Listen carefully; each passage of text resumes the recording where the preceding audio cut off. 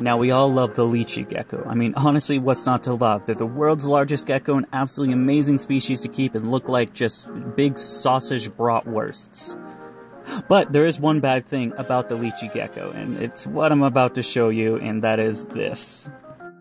This is lychee poop. Nicknamed the leaky lychees, these guys take awful turds. So if you guys thought the temperament of the animal and the cost was a con, well, add one more, and that is giant turds. Thank you for coming for my TED Talk. Goodbye.